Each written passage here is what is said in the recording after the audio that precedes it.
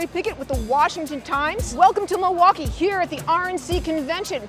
We have the numbers for you. We have broken it down. The RNC has welcomed over 50,000 guests, and the GOP host committee has given us some interesting numbers here. They raised a record $85 million for the convention. That went towards venue rental, transportation costs, opening parties, and more. Visit Milwaukee.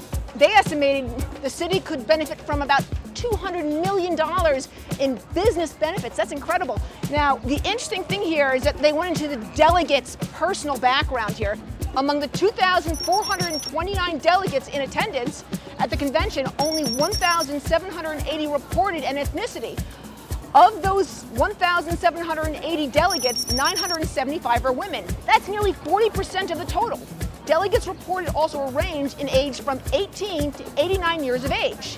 Now, of the reported delegates, 318 are active duty service members and veterans, which represents about 13% of 5 military branches. Additionally, over 50% are small business owners. Now, the GOP also increased the number of black delegates at their convention this year since 2016 by 300%, with 18 delegates attending 8 years ago and at least 55 confirmed delegates in Milwaukee just this week. Now, those among the delegation that reported show at least 234 delegates are confirmed non-Caucasian from all major religious backgrounds, including Christianity, Judaism, Islam, Buddhism, and Hinduism. Now, the delegate numbers aren't the only numbers that were released. Protest numbers were also put out there as well.